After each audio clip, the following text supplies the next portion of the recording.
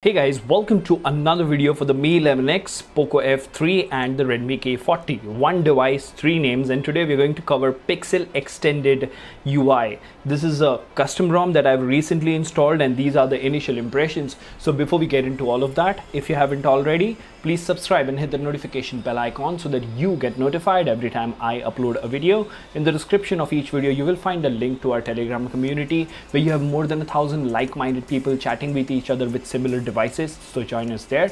Last but not the least, if you think the hard work is worth the effort, please click on the join button and support the channel. Now without further ado, hello awesome people, welcome to PhoneOps. My name is Kailash. Let's get going.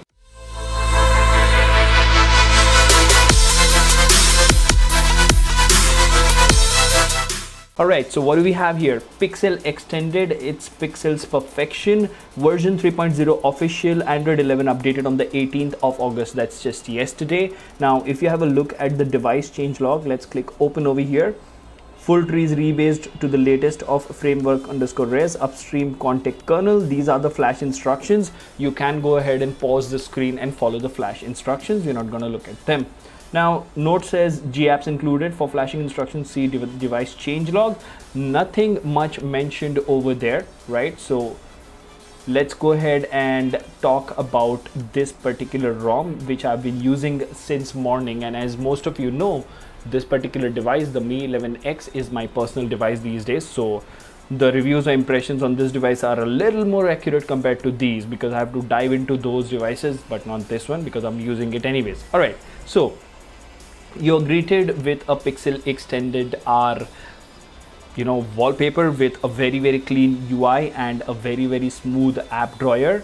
So pretty neat there. Sort of squircle design when it comes to the quick tiles at the top, and to the left you do have your Google Discover, which is something really neat.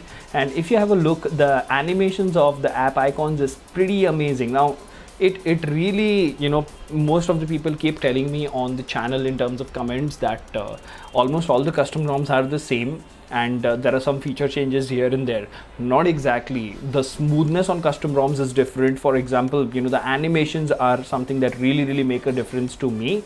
So if you have a look over here, the animation is so subtle, so beautiful, no matter how many times you keep doing it. Although I have kept the device to 120 Hz always, and if you do it during a day, it will go ahead and sort of eat up a little more battery than it would normally from, if you would have kept it to 60 to 120 Hz and stuff like that. So that's what you have on the home screen. Very few applications, not a lot of bloatware, right? So let's go to the launcher settings, and if you go to about, this is your Pixel launcher, so all the basic options are available there. And if you go to quick tiles and edit them, you do have ambient display, caffeine, then you have heads up, which would be very useful in gaming. You have the compass, quick tile, sound search, and moto audio. So that is something really nice. Moto audio, smart audio. So basically moto Dolby is present in this particular ROM. And if you click on next, continue, you do see that it has a lot of customizations, and you can go ahead and customize the equalizer, sound virtualizer, and volume leveler as well. So pretty neat addition. And apart from this ROM does ship with Google Camera. There you go, Google Camera Go. It is working perfectly fine, no issues at all. So I think all the custom ROMs, if they start supporting Google Camera Go, it would be really nice. So let's quickly go to settings over here, and let's go to about phone and the Android version.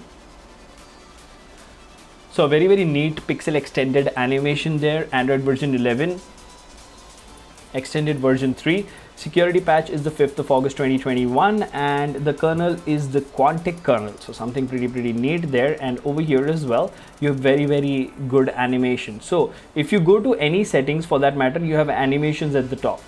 Now another, not a usability feature, but it really differentiates itself from other ROMs because these animations do add to the flair of the customization or the look of the ROM. Now you do have something called as Pixel's Den over here, right? So this is, it sort of feels like Pixel experience on steroids, correct me if I'm wrong. So you do have system, lock screen, status bar, and hardware. So again, they have given you customization a little more than Pixel, but a little less than some leading custom ROMs out there. So you do have G visual mod, status bar height, rounded corner.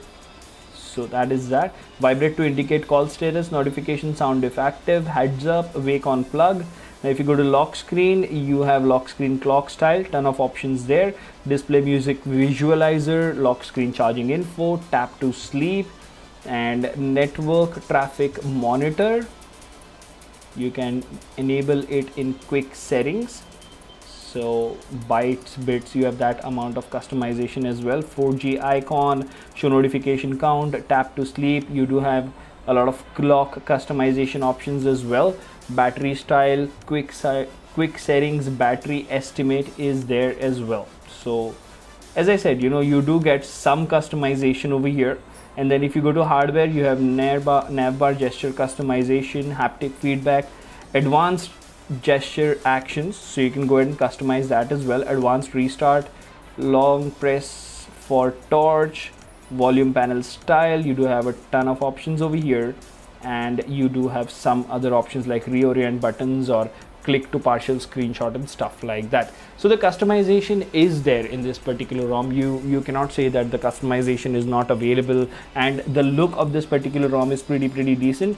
Another thing that I noticed over here, that in battery you do have thermal profiles. Now as you can see, and you do have additional options like enable game mode, touch response, touch sensitivity, touch resistant area, and stuff like that. Now if you ask me about the battery life, for me it's a little early, but in my opinion the battery life has been pretty decent. The charging has been working just fine for me. Last full charge was 2 hours back, and the screen usage since then has been 1 hour 7 minutes, and still we have around 80% battery.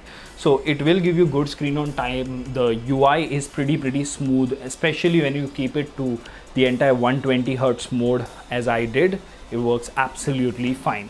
Now moving on, let's have a look at the benchmark numbers before we actually go ahead and conclude this particular video. So the first thing that we will check is the CPU throttle test. Alright, so something that is not that splendid because the CPU did throttle to 80% of its max performance, but the average score was 231,203 GIPS. So not good, not bad, some throttling detected, and in Geekbench we did get 962 and 2793. So the benchmarks are pretty much there. The UI is pretty much smooth, and I think the gaming experience must be pretty decent as well. Apart from this, other aspects like safety net, for example, it passes out of the box, so you will not have any issues, and ROM Info states that it does have L1 certification.